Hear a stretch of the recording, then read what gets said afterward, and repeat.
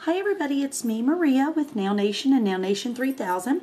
Just wanted to do a quick tutorial on the purple Halloween spider web nail by request, and I'm going to show you really quickly what you'll need right now so you'll know. It is several steps, but it's actually quite simple.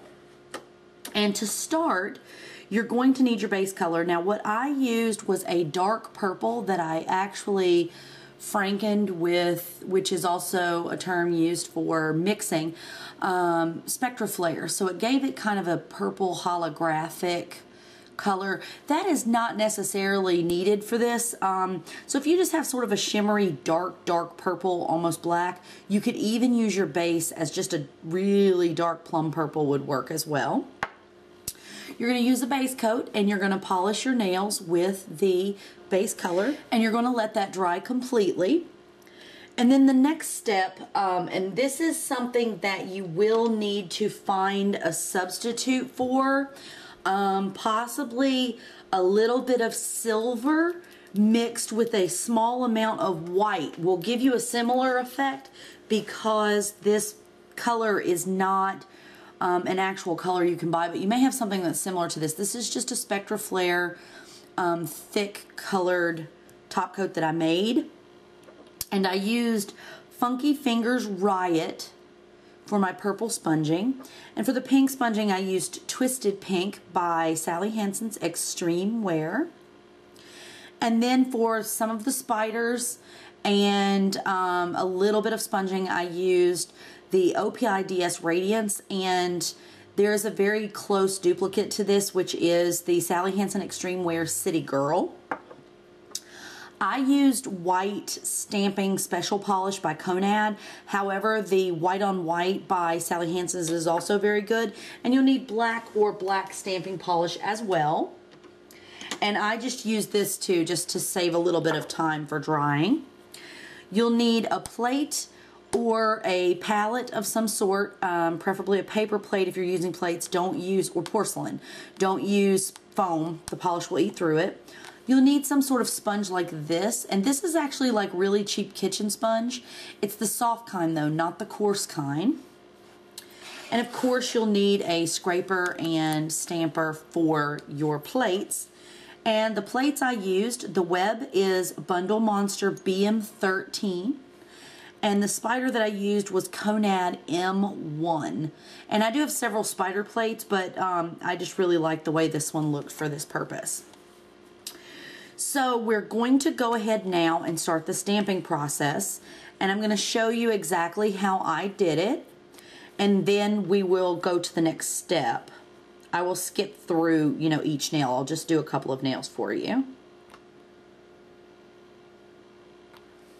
So I took a little bit of purple and a little bit of my hollow top coat, which you can substitute this. Again, it does not necessarily have to be the hollow top coat.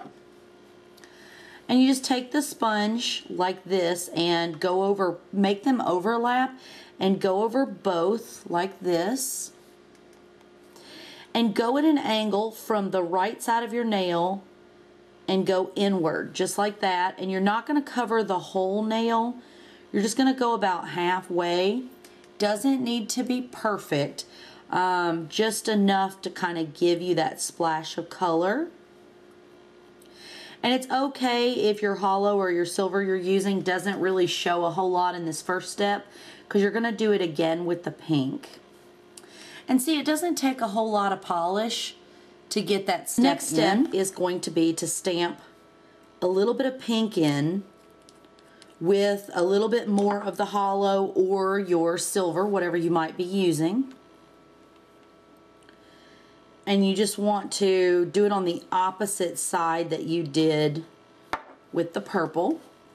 You can take the same sponge and just very gently trim off that first part there that's saturated with the polish. And you're going to do the same thing. You're going to go over it and just very, very gently. Don't try to cover an entire surface. You're just wanting to accents. You're going to go just like this. And you see how it just gives it a little pink. and you're not going to make as big a mess on your skin.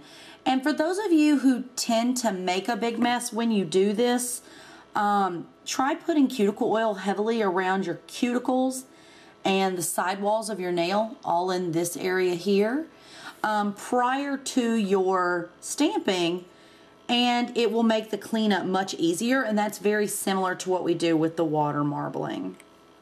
And if you run out, you can just add a little more. Don't try to, again, cover. You're just wanting to sort of splash. This does not need to look like it's full coverage because you're going to stamp over this anyway. And if you feel that you don't have quite enough brightness in the pink, take a little bit of the polish, get it on the corner, and just at an angle, dollop it on over just the pink area, just a little bit, to give you more pink, and it will look like this.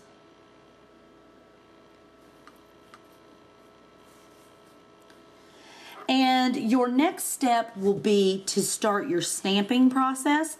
So you just simply need to let this dry completely, and then you're going to stamp your patterns over it. So I'm going to show you that next. Okay, now that your base has dried, you want to go in and do the stamp with the spider web. So there's a couple things you want to have ready whenever you're doing any stamping project. One is as lint-free as possible, or gauze. I really recommend the gauze squares because they really are completely lint-free. Saturated in polish remover, and that's to clean your plate, your blade, and your stamping pad. A dry one, because you really need to dry that surface off after cleaning it, because that really does affect the stamp if it gets liquidy or deteriorates from the remover. And a Q-tip with polish remover on one end and none on the other, and that's to clean up around your edges. And this is what we're starting with. We're going to go with this one right here, and we're going to use the white. And even though you clean them before you put them away, it's always a good idea to wipe them down and clean them again before you stamp, especially with these fine prints this way.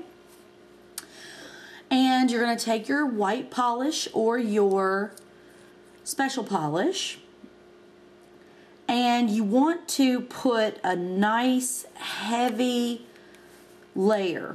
Don't be real thin with it, because it's better to use a little extra polish than to not have enough. So then you're going to go straight across it, and you're going to take it in the right hand corner, angled this way, and you're going to roll it across, and it's going to look something like this. And you can also, if you have polish from your sponging or a little bit of stamping, you just take the remover and clean it off around here. And you're just going to go ahead and do this to all 5 fingernails.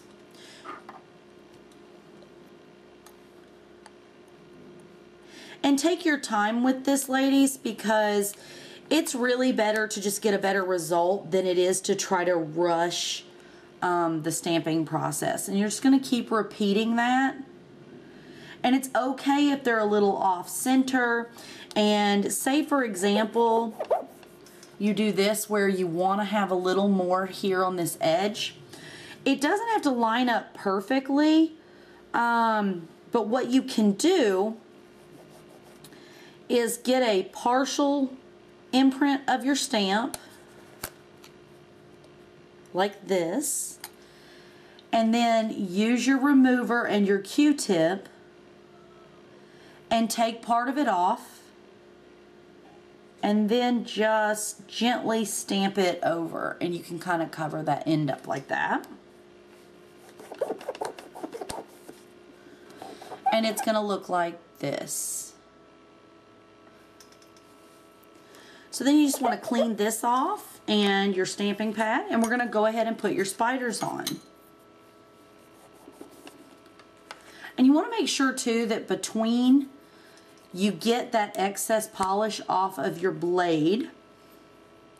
So you're going to take your black polish or your black special polish, your Bundle Monster Plate M1, which we're going to use this spider right here, or your spider plate, whatever plate you may have that has the spider of choice on there. Doesn't necessarily have to be the Conad plate or even this Conad plate. There are a couple with spiders on them. And you're going to take this and you're going to put one black spider facing different directions on each nail. The thumb, you might put an extra one. Make sure that it's kind of on the web so that it shows up a little better. And then we're just going to repeat that process with the silver. And again, this is just a few steps. It's not really going to be very time consuming once you get the hang of it.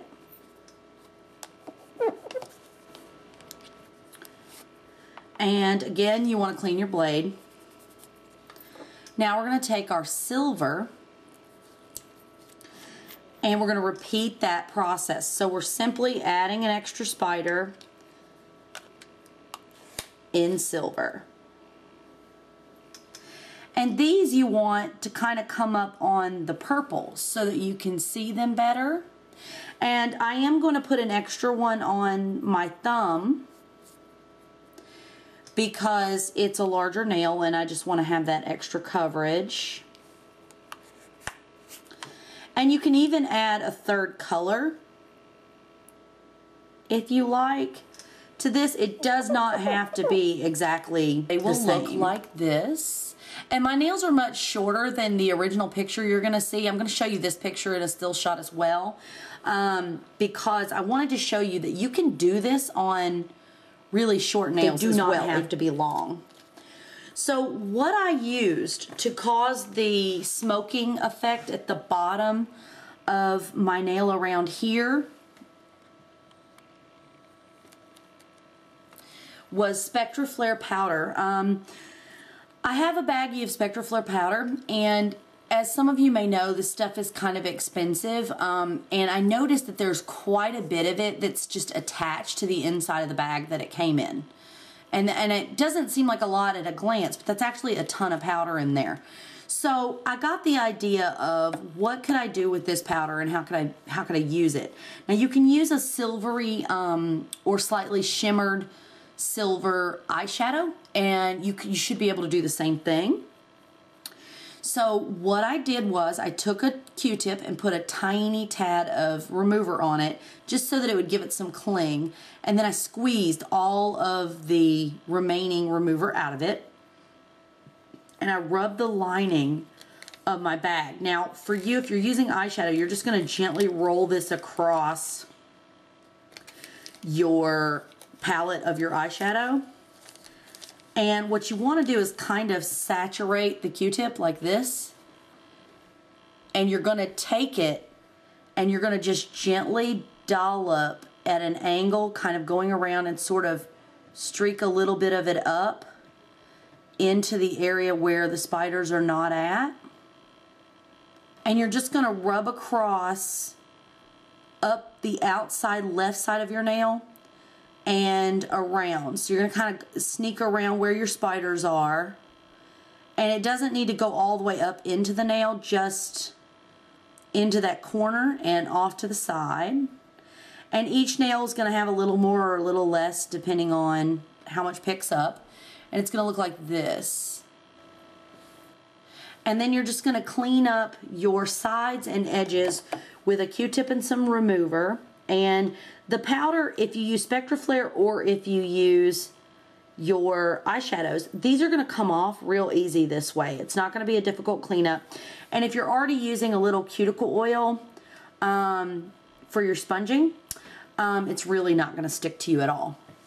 So then you're going to have this, and you just simply add 2 coats of your favorite top coat. And of course, I like to use Seche Vite because it makes everything more vibrant, especially if you're using things like SpectraFlair or eyeshadow as a